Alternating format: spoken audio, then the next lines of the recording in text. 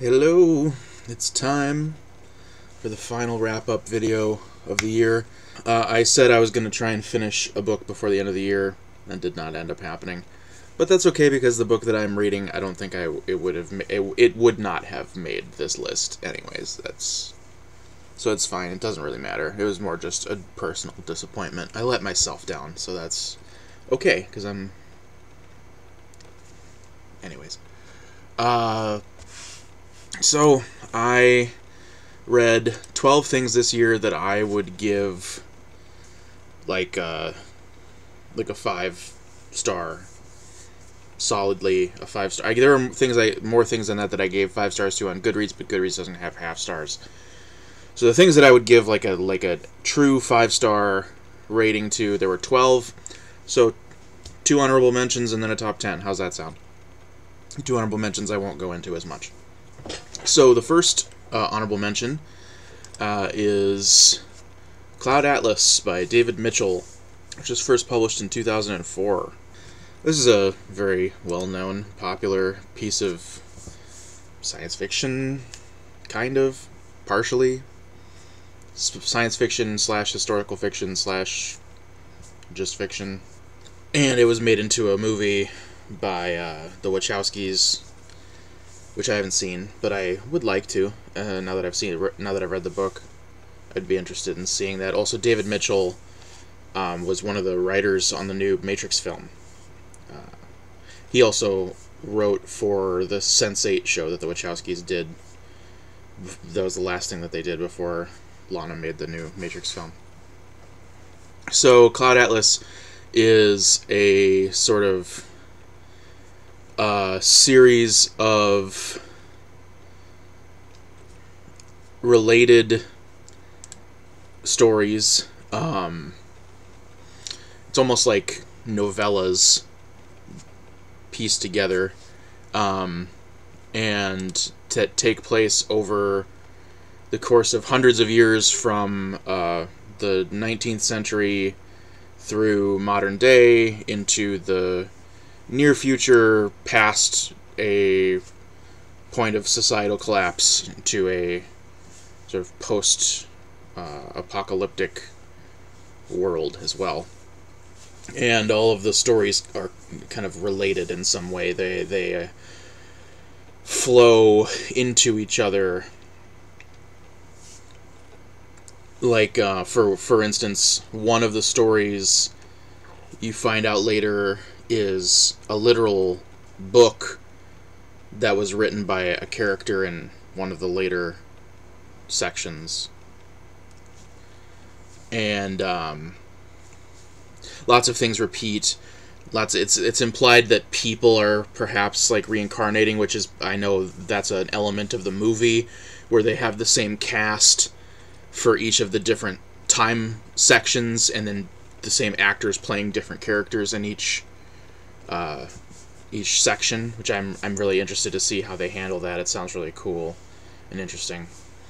This was a really, really enjoyable read. It just, like, I don't know, didn't necessarily resonate as strongly with me on like a really deep level as some of these other books did, which is why it's just barely not on this list. The other honorable mention I have, I would say the same thing about that. It's extremely well written, but it didn't necessarily resonate with me that much emotionally, which is J.R. by William Gaddis. This is one of those books that I've been carrying around for like half of my life, because when I was a teenager and I read Infinite Jest for the first time, I got really fascinated by postmodernism and like maximalism and long experimental postmodern books, and Gaddis was kind of like the originator of that with Recognitions, sort of like the bridge between modernism and postmodernism. Obviously a huge influence on like Pynchon and stuff. And so J.R. Is like his second most famous popular book. Won the National Book Award when it came out in 1975. And it's also very long, though it's not as long as the Recognitions. It's like just over 700 pages long. And so it concerns largely a young boy, he's like 10, I believe, named JR, who, with a single piece of stock that he gets after going on like a class field trip to this company, he lives in Long Island, but they go into the city, he's able to start a paper company over the telephone with all of these like fake identities and stuff, and build this empire of nothing, this like house of cards.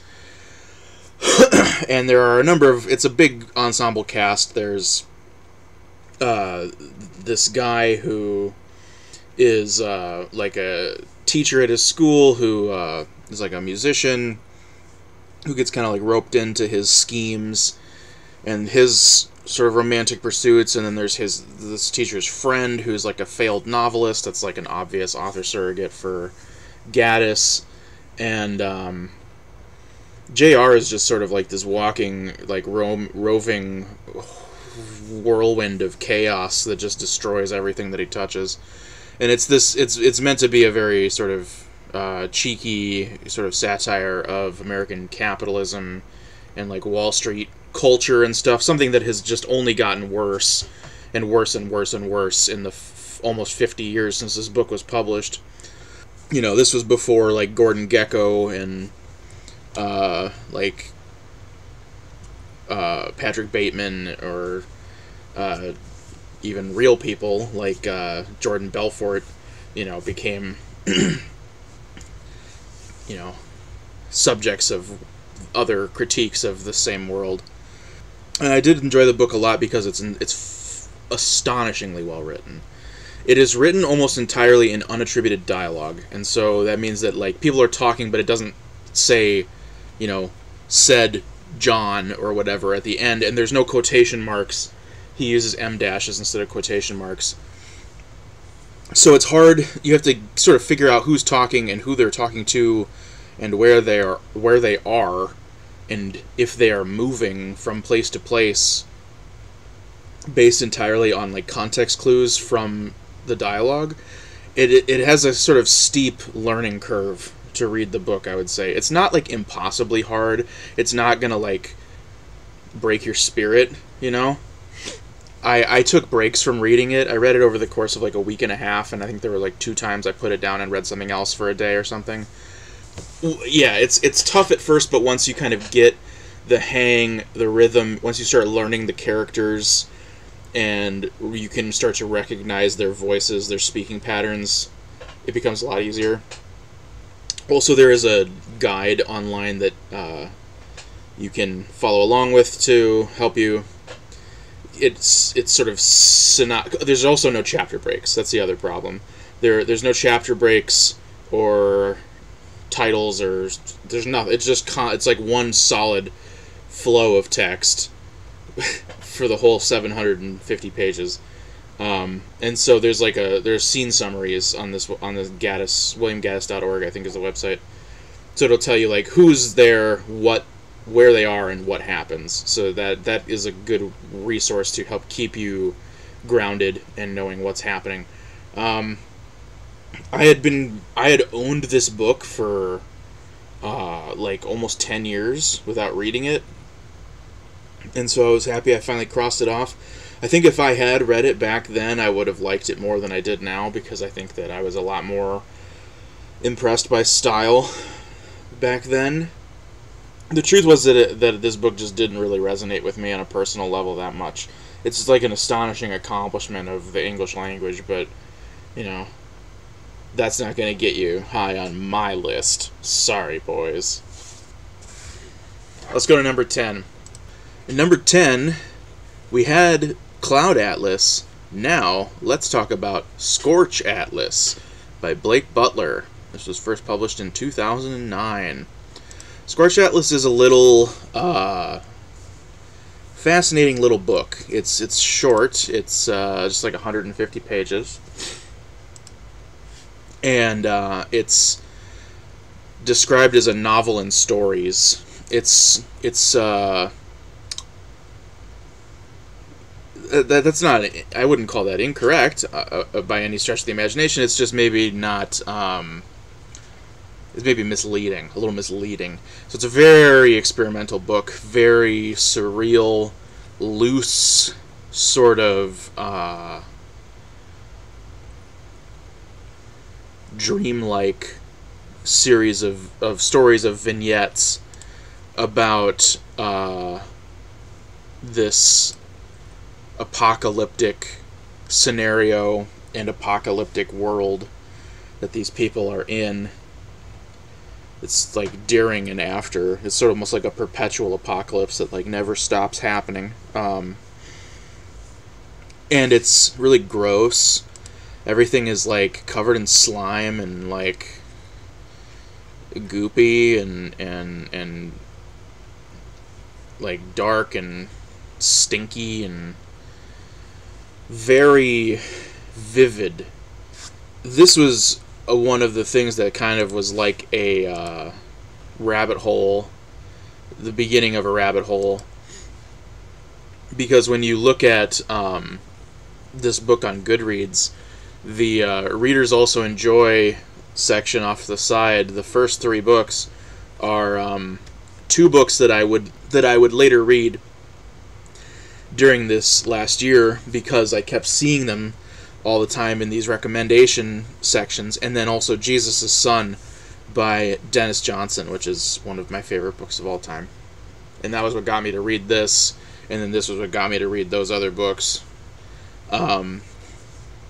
So big ups to Blake Butler for that. I've picked up a couple other of Butler's books that are like full-length novels. 300 Million was, I started reading. I read a little bit of it, but I was like, this is not a right now book when I read the first like 20 pages of it and put it down. But I am excited to go back to that book and other things by Blake Butler. He is a really cool and fascinating author.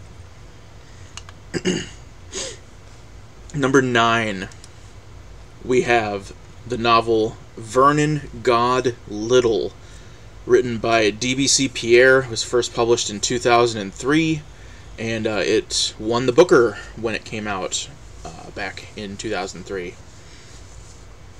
So one of my personal like off-camera highlights of this year was making a friend, my friend Kristen, who I met this year, and she's like one of the coolest people to ever roam the planet Earth. And when we were first getting to know each other, we were trading book recommendations a lot. And this one, and Cloud Atlas was another one that I read because she suggested it, but I knew about that book and had known about it for a long time. But this was another one that she rattled off when we were listing, like favorites. And man, yeah, this book rules. I really like coming of age stories. I always have. Even though I have grown up, I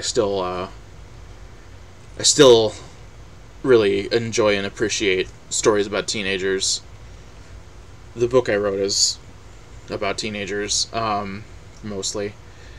I'm just gonna read the little Goodreads review. I'm using Goodreads as a reference because a lot of these things, it's been a while. It's like I read this book in March, so it's been a minute, and so it's some things, it's a little fuzzy in my mind by now.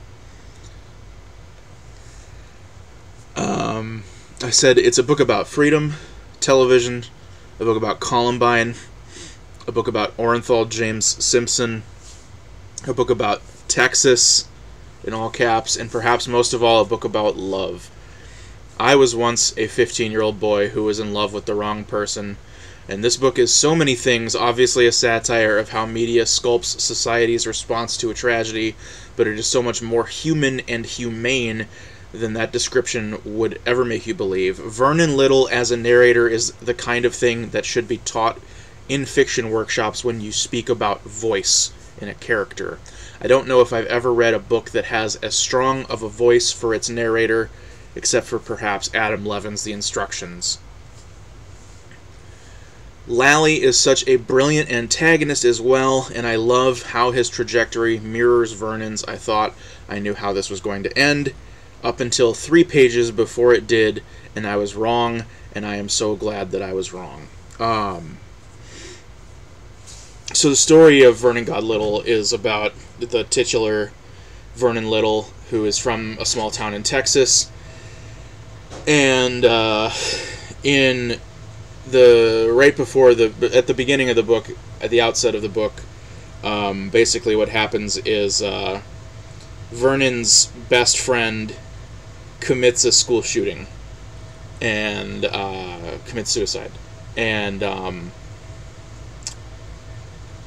since they can't like hold the killer responsible because he's dead, they want to basically use Vernon as like a scapegoat for what his friend did. They are convinced that he had to have had something to do with it, basically. And so he skips town, he goes to Mexico, and it's a coming of age love story about, you know, being in love with the wrong girl, and you know how I think, you know, everybody falls in love with the wrong person when you're that age, because you don't know what you want, you don't know what you need. It's also sort of a road story about going to Mexico, which is fun. It's also like very funny and very silly, but balances it with a lot of very serious and poignant stuff as well. Yeah, as far as like first person narrative, like character voice in the style of the writing, this is like, man, if you're a fan of that, if you're a fan of writing in dialect and like how we can use language to like convey accent and things like that, big recommend on this book. If you're a fan of the Bildungsroman, of the coming-of-age story, big recommend on this one. I know I have a little bit of an association with things that are really gross and awful, and this is not one of those things that is not gross or awful. It's just I mean, there's some violence in it, but it's not like gratuitous, I wouldn't say. So yeah, this is a more wholesome recommendation I can give you. Number 8, we have The Infernal by Mark Doten, which was first published in the year 2015 by Grey Wolf Press from right here in Minneapolis, Minnesota. So I bought this book right around when it came out, because in 2015 I was about to finish college, and AWP, the Association of Writers and Writing Programs, which is a big conference that happens every year with tons of different publishers and graduate departments and stuff, all doing booths and workshops and blah, blah, blah, blah, blah. They were holding it in Minneapolis that year. And I, even though I was an undergraduate, I knew my advisor, my college advisor, was the person who ran the graduate creative writing department. She founded it the year after I started and quit teaching undergrad and moved to the graduate department, but she was still my advisor for the rest of the time I was in college, because, I don't know, for whatever reason. But because I was close with her, she hired me on the summer before to work for the grad program, because it's a low residency program, which means that like instead of normal school, it's like people come in on site for 2 weeks during the summer and do like a super intensive like 12-hour days of like workshops and readings and all of this stuff, and then they fly in a bunch of writers to workshop with the students, and then every night they have like this is how ours was, at least, every night they would have like a reading at the chapel hall that's like a stage at my college. And so they hired me to do stuff like run the sound at the readings and like get people coffee if they needed coffee or whatever, like just whatever odd jobs needed to happen. And then in exchange, they let me sit in on the writing workshops with the grad students and the visiting authors, which was super cool. And then the next year, since I had that sort of association with the program, my professor was like, well, if you table for us, if you hang out at the table and hand out pamphlets for 2 hours, we'll get you a pass. You can go to AWP for free. Easy yes. So I did, and one of the panels I went to was for Grey Wolf, the publisher of this book. And there were a couple people there for that panel that I was interested in seeing, but Mark Doten wasn't one of them. I didn't know who he was. And everybody read pretty standard normal things. And then Mark Doten got up. He's like, okay, I'm going to read an excerpt from my novel. He read this excerpt that just totally blew my mind. It just totally rocked my world. And it was this section, this little passage where there's this couple and they are going to go out for dinner. I think it's like their anniversary or something. And the husband is sitting, much like I am, at the desk at his computer, and his wife is standing over his shoulder, and they need to look up the restaurant that they're going to. So he starts typing in the name of the restaurant, and he types in like GA, and then Google autofills the search bar with the term gay rape. And like he sees that, and his wife sees that, and then before he can like do or say anything, he starts like asphyxiating almost and like struggling, and he like gets up and he's like running to the bathroom, and then he just starts vomiting maggots out of his mouth, just barfing maggots. And then he's like reaching into his mouth because the maggots are like tonsil stones, are like stuck to the inside of his throat, and he's like scraping the maggots out of his throat and just like barfing them into the toilet. And everybody in the lecture hall was wildly uncomfortable, except for me. I was fucking giddy. I was having the time of my life. And so then later that day, I went over to the Grey Wolf booth, and Mark Doten was there. And I was like, hey man, I loved your reading. And he was like, oh yeah, I think you were like the only one that did. And so I bought this book, and he signed it for me, and he was very kind. And then I didn't read it for 6 years, but I did finally read it. I have read it now. And so this is a book that is a lot of little vignettes that are all... There's not like a really strong, overarching like narrative plot or thrust that's driving you through the book. It's all kind of about the War on Terror. Each chapter is told from the perspective of a different character. Some of them are fictional characters. Some of them are real-life people who are important figures in the War on Terror, like Osama bin Laden is like one of the main characters of this book.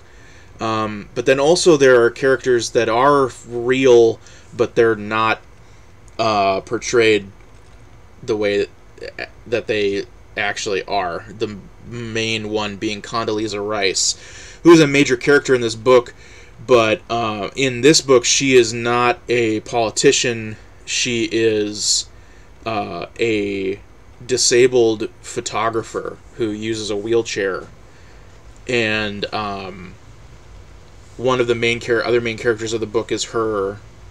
She's adopted, and her brother is one of the other main characters, and she's not I'm pretty sure she's not adopted in real life and doesn't have a brother, and like, yeah, so it's very weird.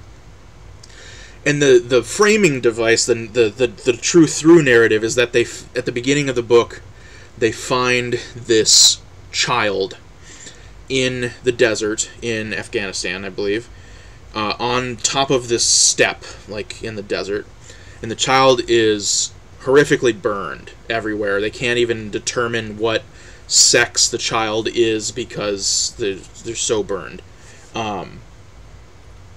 But They must be interrogated. That is not an option. You have to get whatever information you can get out of this person. The American military will do so. But since the child is unable to speak, they need to take drastic measures. So they unearth this previously banned piece of technology called the Memno sign, which was invented by another character who is a fictionalized version of a real person, Jimmy Wales, the guy who created Wikipedia, who in this story is a evil mad scientist who has been locked up in prison partially because of his creation of the Memno sign, which is this machine, this like analog machine that like is a bunch of wires that like get embedded into the tongue and the palate and stuff of the victim. It's a torture device, and it basically like empties their brain out into like printed, like old dot matrix printer style, like the never-ending kind of sheets of text, of just like all of their memories. It just prints them all out. But for some reason, this child is channeling the memories of all of these other people, not itself. And that is what the book is. And so the book will sometimes sort of like descend into like chaos and like typographical experimentation, almost like text art stuff, as the Memno sign kind of breaks down and like the connection gets faulty and things like that. It's a really fascinating book, extremely experimental in style, but super, super cool ideas, super cool like characterizations and concepts. Lots of really impressive and fun experimentation with language and format happening. And yeah, guy vomiting maggots. So like, what else can a guy want really from a book? Next, we've got the last book that I actually finished this year. I finished it back in July. It is called Bonding by Maggie Siebert. I did a review of this book. I have hyped it in many videos, and it went out of print very quickly after it was first released, which was unfortunate. But I have good news. Earlier today, it was announced that Apocalypse Party Press will be re-releasing the book next month in February with new art. So soon you can pick up a copy of this really fantastic book. This is a short story collection. It's the first collection that Maggie has published. And it's been getting a ton of love and praise from other people in the sort of experimental horror, whatever you want to call that, the scene, it was on Dennis Cooper's list for fiction this year, and it's on my list, so even if you don't trust me, trust Dennis Cooper. Short story collection of horror stories. There are a number of really interesting ones. There's one where this person has like it's almost like, it's funny because the range of sort of tone is really wide. There's the one I was just about to describe is very sort of silly, almost kind of like trauma-esque, where this person has like a rotten tooth, like a bad tooth, and it smells really bad, and they end up basically causing the apocalypse because everybody who like smells their breath just like gets so violently sick that they just like vomit all of their guts out until they die, and it just sort of like the cloud of toxic bad breath just sort of like expands out and like destroys the world. which is a very silly concept, but it's handled in a really sort of interesting and realistic way that just sort of like heightens how kind of campy it is.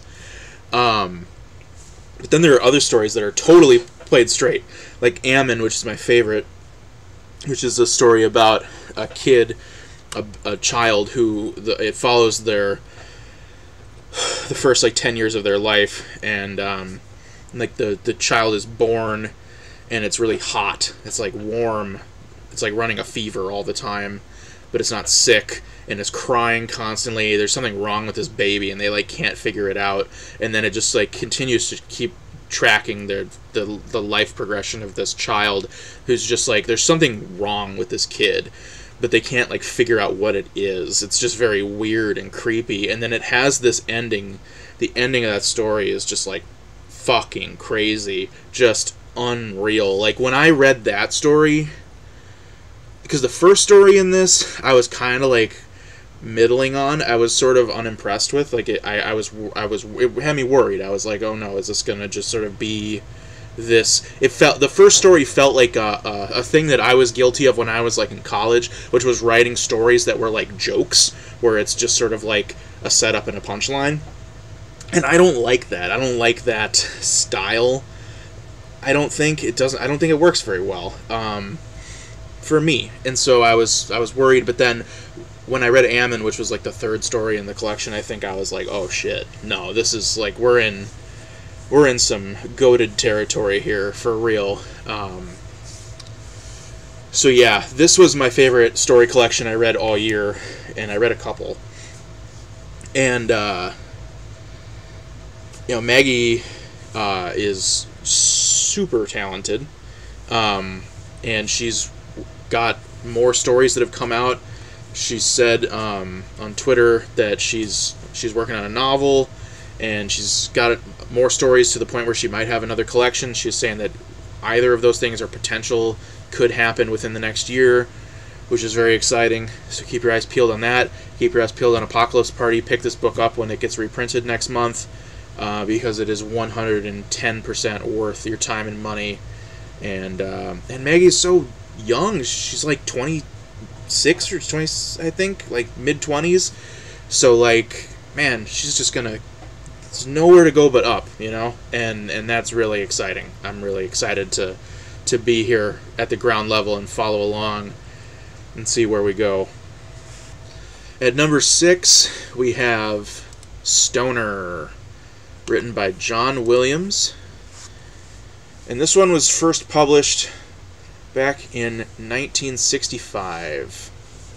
So this is a pretty famous book. It's something of a modern classic. New York Review of Books Classics put out the paperback that's, in print of it currently is an NYRB edition. Fun fact, I found out that one of my college professors, not the one that was my advisor who I was talking about before, but the other, who was another professor who was sort of almost like my advisor. We had a very similar, close relationship and collaborated a lot and stuff. But she went to John Williams was one of her professors in college, in Colorado, I believe. So she studied under him, and so I when I posted that I was reading this book earlier in the year, she commented and told me that, and I was like, oh fuck, that's awesome. So John Williams' Stoner is a novel about the life of the titular William Stoner, who comes from a small Midwestern farm family, goes to college, discovers his love for English literature, studies English literature, becomes a professor, teaches English literature, and lives a life of largely little consequence.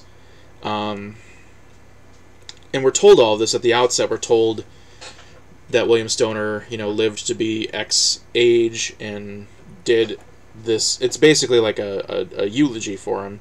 He did these, modest accomplishments and died, And then we go back and we sort of go through the whole thing more closely. And so it doesn't sound super compelling. You know, this isn't a plot that's going to jump up and make you shout, "Oh man, I can't wait to read that."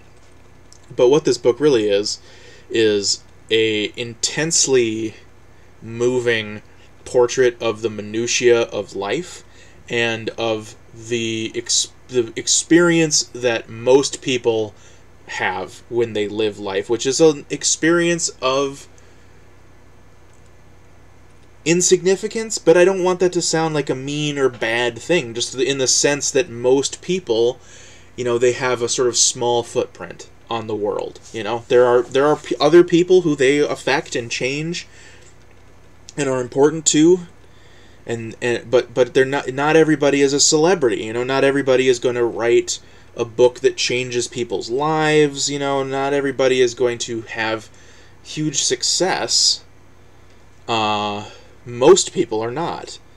And most people, I think a lot of people, are deeply disenfranchised by that. They're deeply disappointed and ashamed of themselves for feeling they feel like a failure. You know, they feel like they had the potential to do something really great, and then they didn't. You know, and I certainly have felt that way, and I certainly have had it reinforced by certain people in my life and the way that they spoke to and treated me when I was young. The ex-gifted kid vibe is a real thing.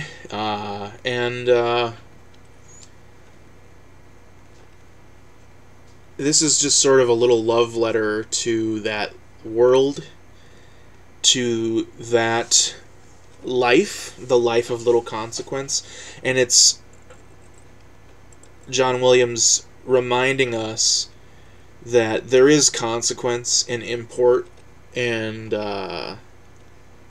significance to that kind of an existence, and that there is beauty in it, and that the sadness of it is real and justified. And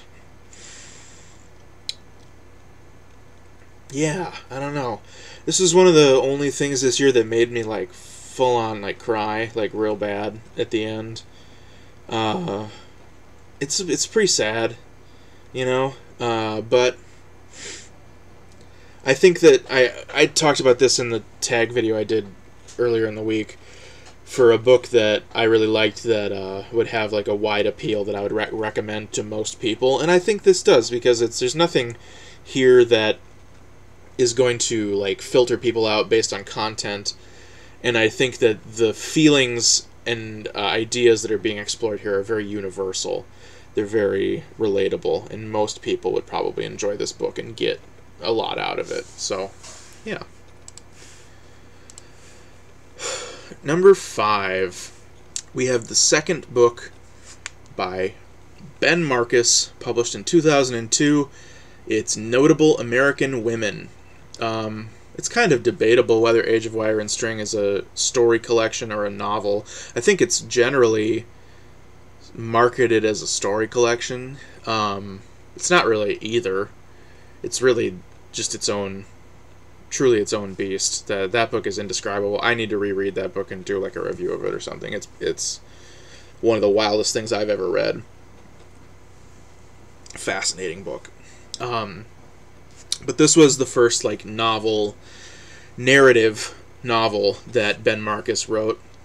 So The Flame Alphabet, his second novel, one of my favorite books of all time. Just really, really, really deeply love that book. This book I didn't like quite as much, but I still liked it quite a bit. I mean, here it is at number 5 on this list. But it's a really weird and fascinating book that's really beautifully written, which is what I have come to expect from Ben Marcus, and he seems pretty much always capable of delivering. And so the book takes place on a small farm commune in Ohio.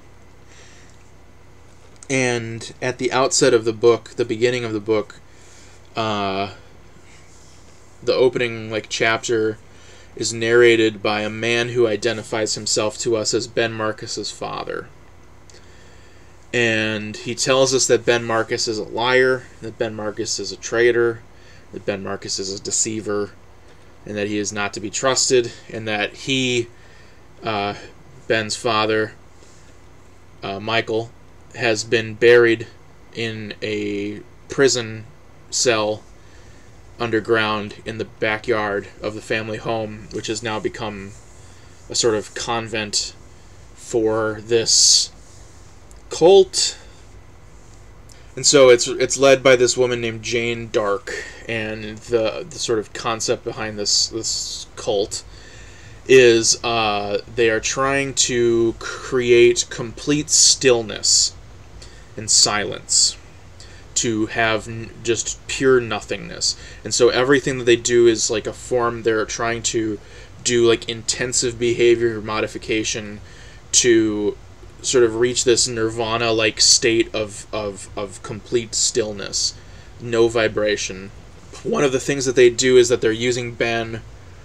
Ben is in the house, and he's sort of held captive, I guess, by the group, and all of the women try to breed with him, and but not very successfully, and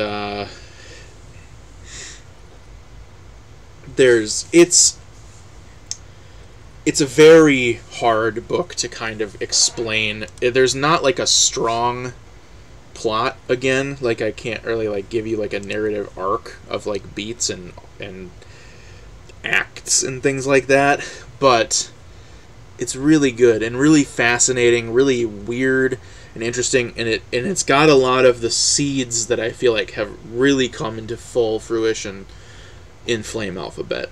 So I would say if you've never read anything by Ben Marcus, read the Flame Alphabet. I think that's the best thing he's written. I think it's kind of strikes a good balance between the experimental and the weird, and the accessible and the narrative.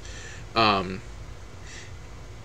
if you have read that and you want to know where to go next, I think that this is a very good...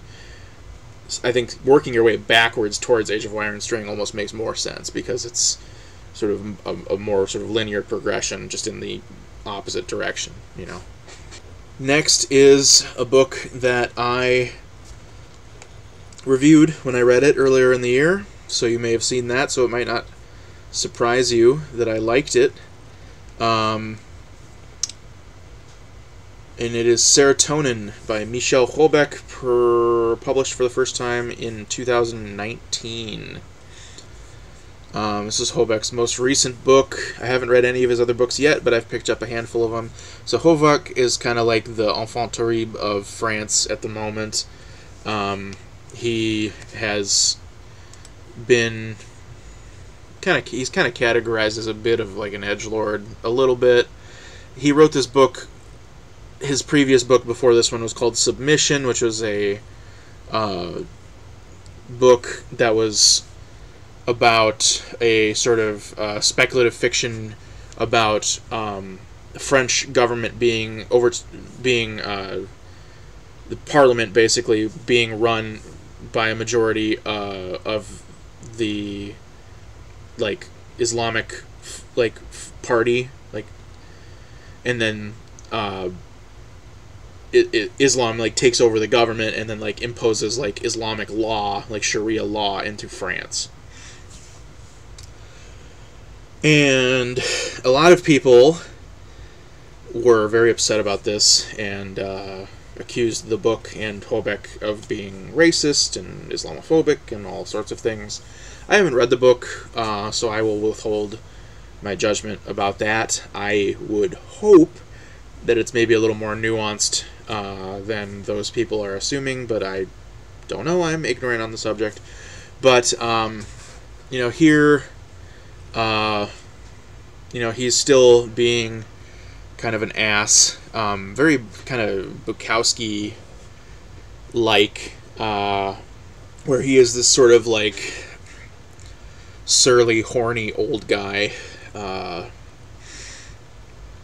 of a misogynist, but it doesn't quite rub me the wrong way the way that Bukowski does now.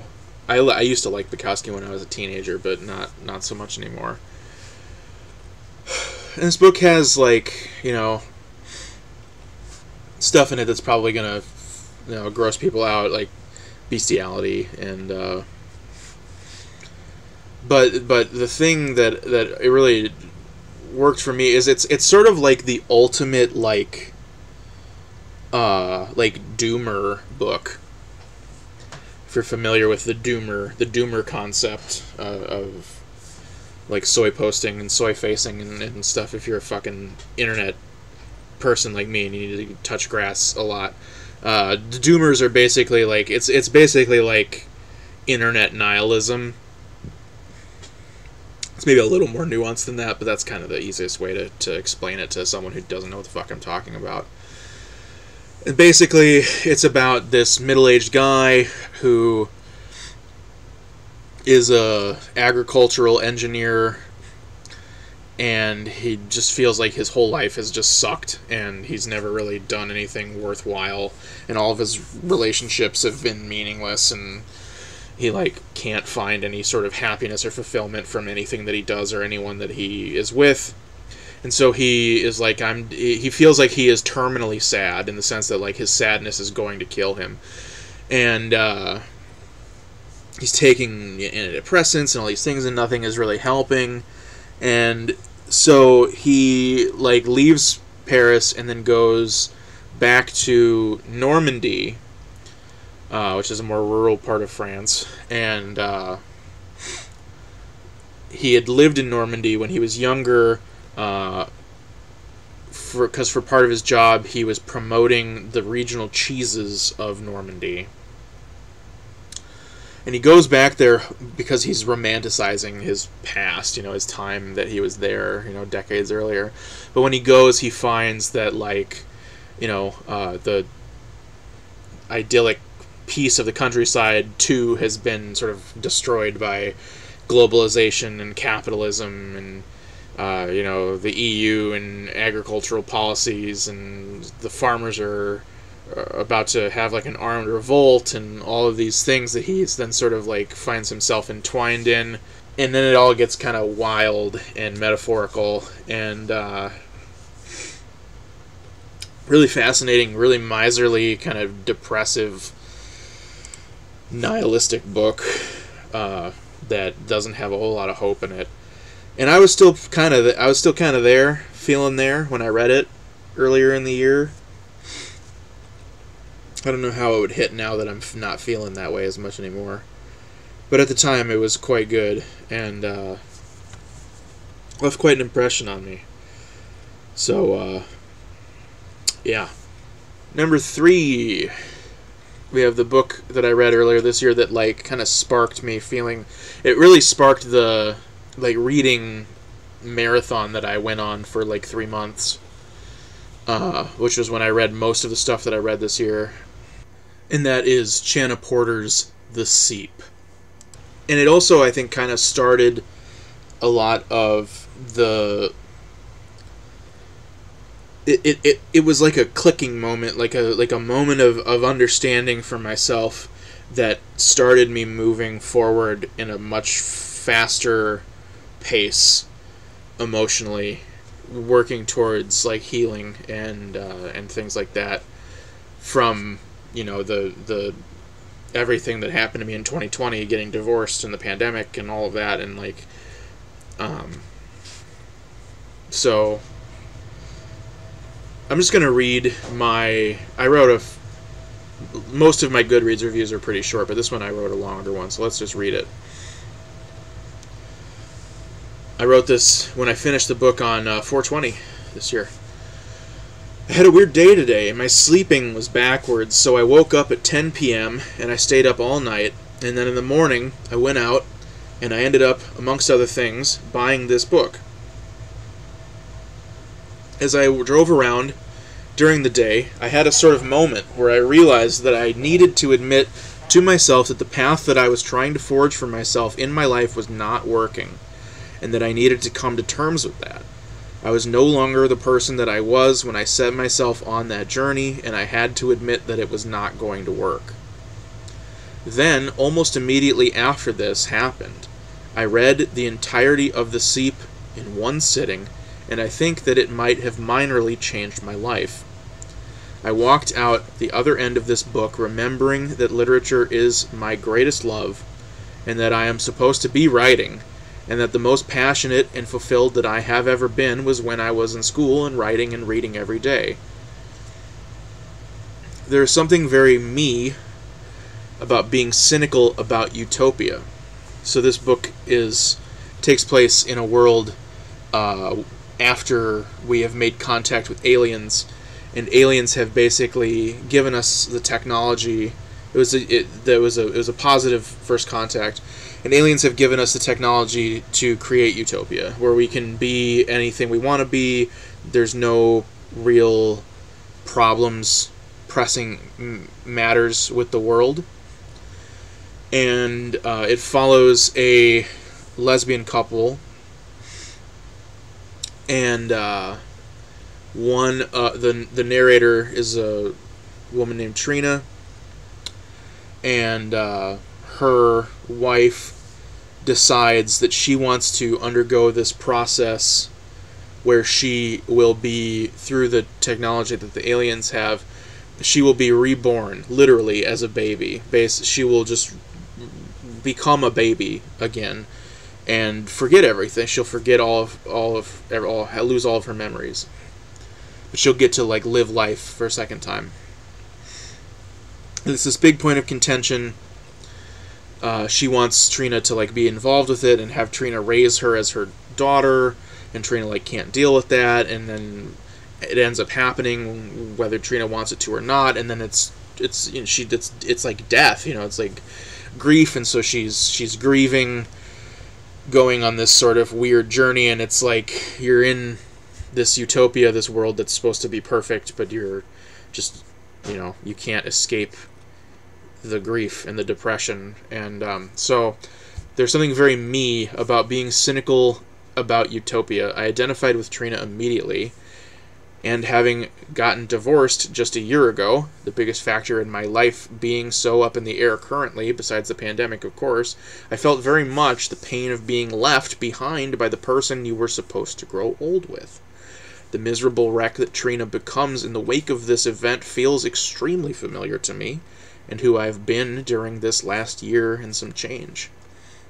And then I began thinking about my own book, which I wrote last summer, and I don't know what to do with, and how both it and this book feature a gun that is being carried around by the protagonist for an unknown purpose, though probably suicide, and, spoilers for both, the gun ends up being used for something completely different and cathartic before exiting the book completely in the climax. And then at the bottom here I say, we do need pain to truly be ourselves, and we need to overcome adversity in order to do great things. And accepting that is something truly powerful, because it makes my struggles feel like they have purpose. Perhaps there is redemption for me yet. This book made me hope for the first time in a long time. There it is again. For that, it has earned its spot on my coveted Goodreads shelves called Favorites. What a day, what a book. And I didn't even get into the Derek Chauvin verdict coming out after I finished the book and bursting into tears before I drove down to George Floyd Square to be in a crowd of people for the first time since the pandemic started over a year ago. That was a wild day. This book really... yeah. Big mood in this book. Just because this is at 3, I still really want to stress how the top 3 here are in a different tier from the rest of the books on this list, I think. They're truly in the upper echelon of things that I've ever read. So, keep that in mind. My number 2 and my number 1 are not much of a secret. I've made them pretty well known, and I've talked about them a lot too. So I will try and be a little brief on both accounts. So my number 2 book is The Sluts by Dennis Cooper, which was first released in 2004. So The Sluts is a book that is entirely made up of like postings on this website that is for Johns to review different male sex workers in California. And so we get reviews, which all have like a sort of format to them, and then we have like comment sections on the posts, and then we have like forum postings and threads and things like that, and private messages, and etc., etc. And so the book is sort of a mystery a little bit, where there's one specific sex worker who many of the different members of this forum all become kind of obsessed with. And the book is about a lot of things, but some of the big things that it's about are like identity. And so since it's the internet, people are able to lie, and so everybody is an unreliable narrator. And sometimes people are pretending to be different people. Sometimes multiple people are the same person. Are some of these different sex workers, are they all this same one guy that these people are looking for, or are they not, and et cetera, et cetera. But then identity also, is more sort of a general philosophy about like who, the self, and things like that, which is at play here as well. There's also a lot of like the transgressive nature of sex, and like people who are like horny in very destructive ways. I won't necessarily say bad. Murder's bad, but like, let's just say destructive, horny in destructive ways. This book is very funny at times, but very sort of darkly funny. This book is very, very upsetting and gross and disgusting at times. One thing this book is not very much is sexy, I would say. There's a lot of sex in it, but the sex is never hot. It's always horrifying. I don't know, there's something about like weird and transgressive, disturbing sex stuff that I really like, even though I'm not, maybe this is TMI, but like I'm not like a big like kink guy. I'm not like I have a fairly vanilla set of sexual preferences. I wouldn't say like truly vanilla, but I'm not like truly out there. The things that I like are probably misleading in that regard, I would say. But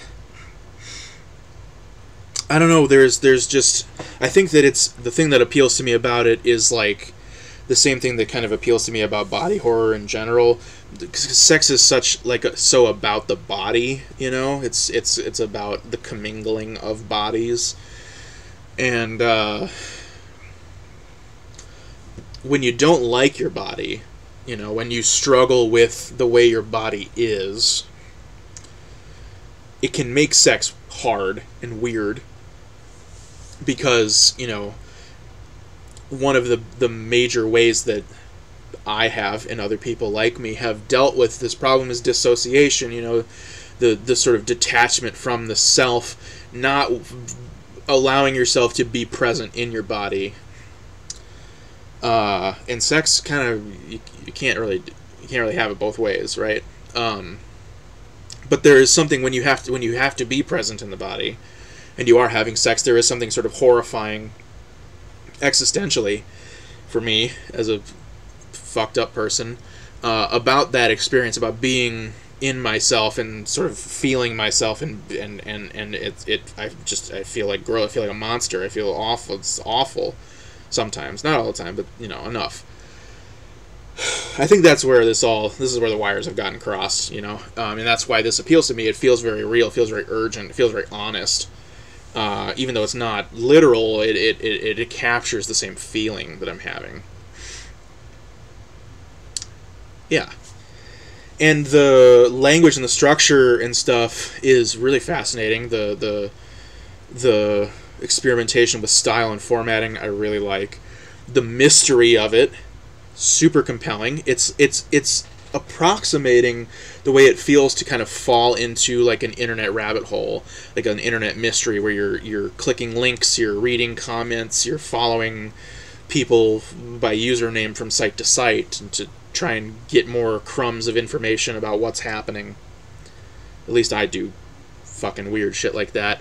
So this book really captured that feeling, and I really like that feeling a lot, and that's why I really like this book a lot, in large part. So, yeah, this one really rocked my socks off, and cannot recommend it enough. And I need to read more so I can read more Dennis Cooper. And my number one book of the year comes as no surprise probably to anybody. It was published in 2020 by Apocalypse Party, the people who are republishing Maggie Siebert's Bonding. And it's Negative Space by B.R. Yeager. The thing, I think, if I could distill most easily what I really loved about this book, it's that it's like the book I wrote, but like a better. It's like a better version of that story. It's not my story, but there's a lot of the same kind of themes and ideas and beats happening here. Teenagers, small town, lots of drugs, suicidal, weird, surreal, paranormal things are happening. There's even a part where they sing karaoke. That's just, a totally coincidence, but it is something that they have in common. So this is a story of three teenagers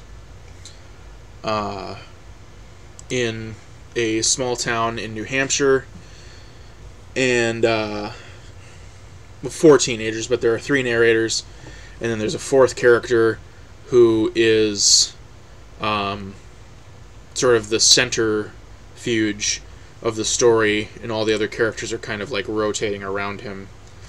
And there are a couple of things that are happening. The first thing that's happening is that a bunch of kids are killing themselves for no apparent reason. There's like an epidemic of suicides.